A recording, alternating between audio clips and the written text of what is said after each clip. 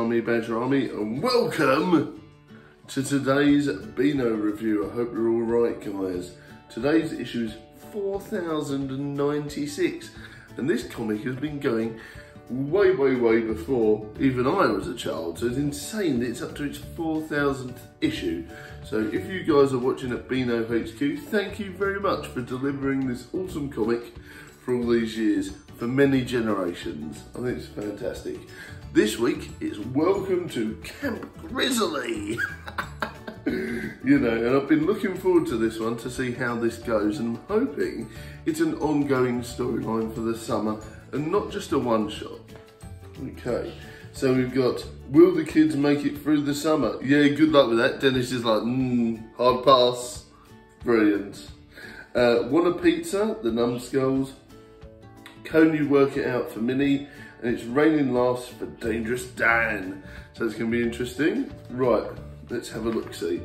As ever, this week's we got the Beano boss, and they're up to in mischief at the picnic with all the pranks. You can't beat it, can you? It's really great. And of course, if you want to be a Beano boss, I do recommend it, because that would be so much fun. And you get to see all the stuff first. I think it's a really good idea on the Beano HQ's appointment. Right, Roger the Dodger this week is hilarious. Roger the Dodger trying to be a cheeky scallywag and get out of helping Dad in the garden. I think it's brilliant. Oh, I have to go to school in like a million weeks. Well, it's not really, it's about 6, isn't it? But yeah, it's brilliant. Summer holidays are less than that, a million weeks, the editor.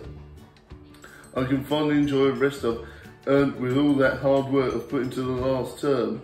And you can see Roger's face there, he's just like, no. Oh dear. And it's just hilarious how he just wants to rest up in the garden and chill out. And that Dad is being taken over. Look at that. The blockweed has taken over the garden. Roger, this is Fendorian blockweed. No one de-stresses around Fendorian blockweed. You've heard of Fendovia, yeah? I don't know. I don't remember this, but it must be an ongoing joke in the comic over the years, but I don't really remember about the blockweed. If you guys do, let me know. But yeah, look at that. He's like, oh no, there's no blockweed. And then he ends up attacking it with a Santa come here sign. I think it's hilarious. 6 months old till Christmas, guys. And, you know, and then he ends up in a fantasy land with a princess and ends up trying to have a nap. And it's hilarious because the dad and the princess end up waking up Roger from his sleep. I think it's hilarious. Yeah, that is a hilarious one this week. You got the usual pranks with the Ha-Ha joke shop. No Tricky Dicky this week, I've noticed so far, but it was in the previous week. But yeah, there's all these different jokes about donuts and things like that, so that's worth a read, about how to make everyone think you can grow a donut tree. You know, and of course this one was fun. The prank this week is really cool because it's all about switching people's socks around. So I'll be doing that to Badger Jr. at some point, and that'll be hilarious. Don't tell him. Right, also, now, Dennis and Gnasher this week is fantastic. It really is. And obviously there's an ongoing theme about how, you know, the internet, YouTube, Netflix and all these sorts of things stops people leaving the house and going out. And this week, we'll see what happens. Now, Dennis is really fed up. He's gone out, but no one's about. They're all at home watching TV. And it's one of these things where it's like, no one's here either. No one's about at all. So that means that nature has come back. So guess who's back? The 3 bears. Look at those guys. I haven't seen those in a Beano comic since forever. So I'm hoping we get to see them come back at some point, because look, what they do is they crash the whole internet. They eat the internet box. And that reminds me of jokes from like South Park and stuff like that, where it's just one big box for the internet, and then if that breaks, you're stuffed. But yeah, that was there, and it's just a massive internet box, and the three bears have ruined it by eating it, and I think they don't know what to do with themselves. It's really funny how they sort of end up getting on with all this stuff, and those poor souls, what are they going to do without the internet? And Dennis is happy because everyone's out to play. Fantastic. Right, here we go. So that was one of my favourites this week, Dennis and Gnasher Unleashed. Yeah, and once again, it wasn't poor old Dennis's fault, was it? There's the usual loot competitions there, well worth a go. Calamity James only gets a half a strip this week, but it's very funny about him winning £50 and then having to pay it back through planning permission on the sand. Poor soul. Gnasher and Nipper are up to mischief, fighting over who should have the photo of Dad, the original Dennis. Oh dear. Those dogs making such a racket. Yeah, they're fighting over a toy, you see, dogs. Oh, they're fighting over a picture of me. I don't want it either. Oh dear. Just picturing what I would like to have a nice dogs. Oh, poor Gnasher and Nipper. Poor Dennis's dad. Oh dear. And of course we've got a nice little colouring page there, which is always cool. I might be doing that with Badger Junior later actually, that's fun. And this week's Betty and the Yeti was really cool, look at that. Lots of vivid colours there. And look at that, he's up to mischief in the hole there, it's really good. And look, they're playing crazy golf. Oh dear. Something called Crazy Golf Yeti, grunt icky cream, no Yeti. We don't eat it, we have the ball and through the little hole in it. So yeah, they're playing crazy golf, and then Yeti is eating all the golf balls and stuff like that. Oh dear. And we got a joke here, why can't Cinderella play football? She's always running away with the ball. Oh dear. Oh, terrible, yeah. Right, Dangerous Dan. This one was quite funny actually, and it's a bit of a meta joke, which is what I love about these things. You know, they've stolen all the copies of Beano this week. You know, they've started to become a bit more self-aware with that gag, and I love it. Adds a bit of a meta joke in there, and it, you know, will help the conspiracy theories. But yeah, I've done it. I've pinched every Beano in Beano Town. Hey, give them back. Yeah, so he's got all the Beanos in Beano Town, and Dangerous Dan has to rescue it back. And I think that's hilarious the way they do it, yeah. Cloudy with a chance of jokes. You got some fun jokes there. That's really cool. Oh dear. Like, what do you call dangerous weather? A rain of terror. Gosh. Oh no.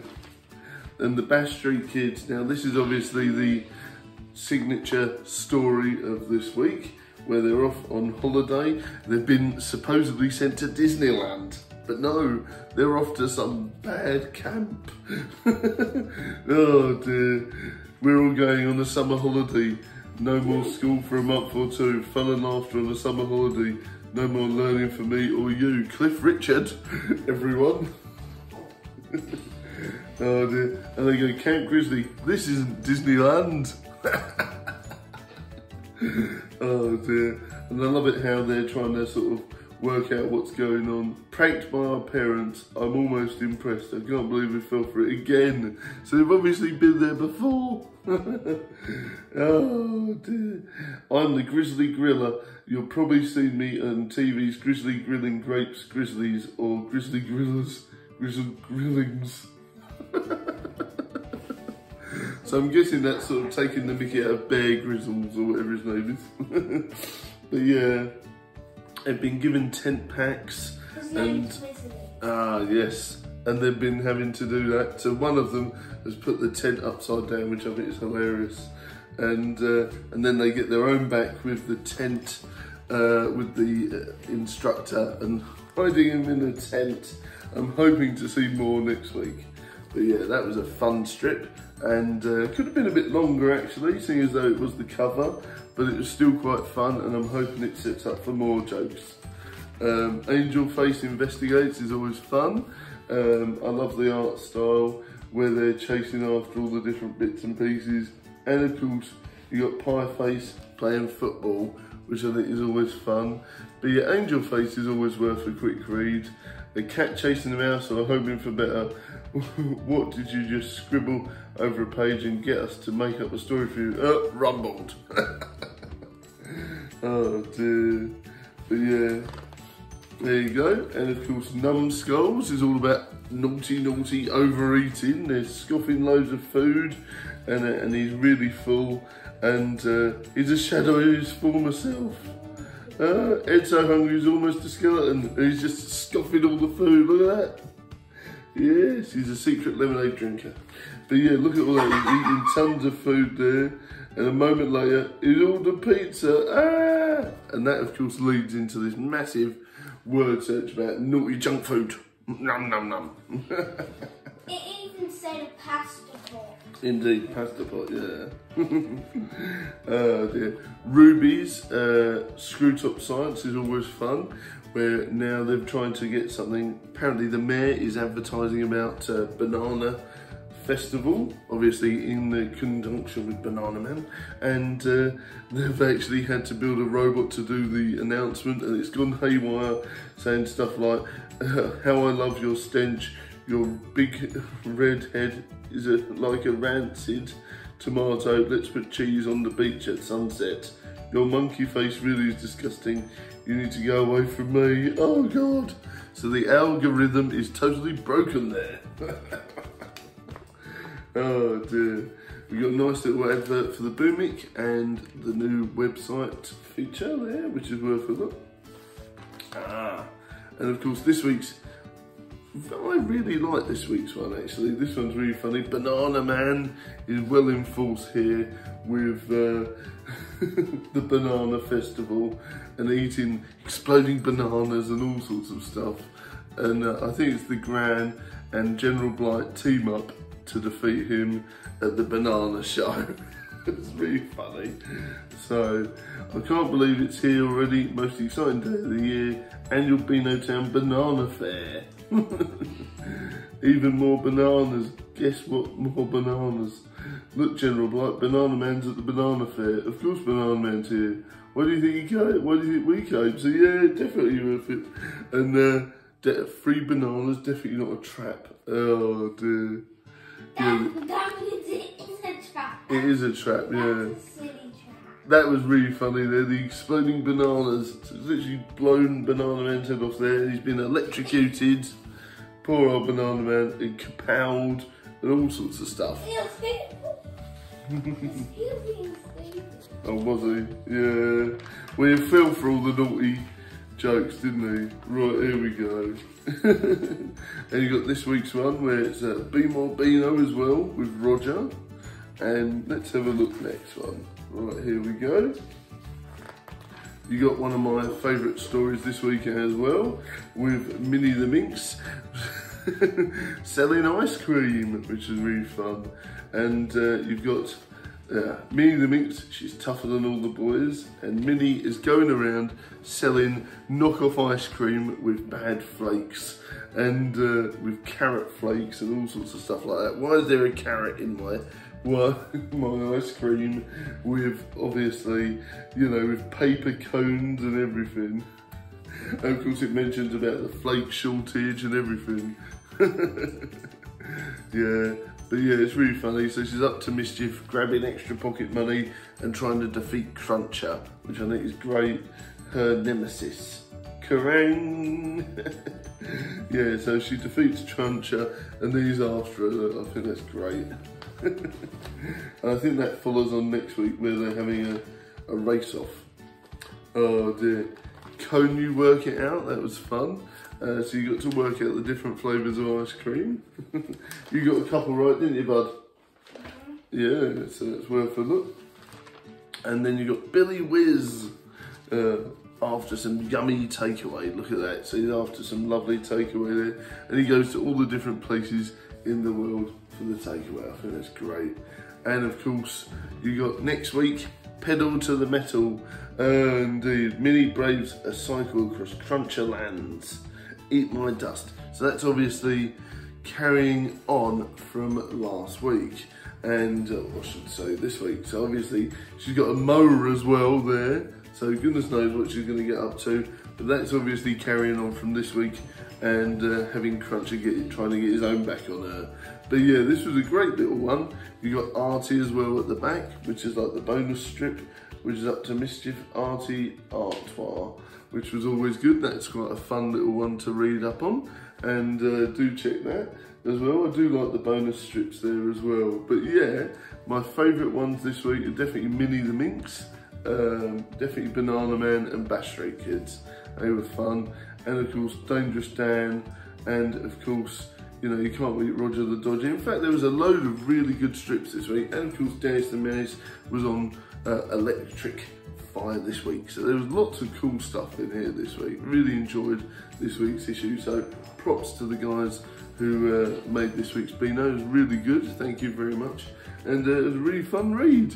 Thank you very much for watching, guys. Let me know if you enjoyed this week's Beano in the comments, and I'll see you soon. Thanks very much for watching. Don't forget to like, share and subscribe if you're new, and have a good day. See you all later. Bye.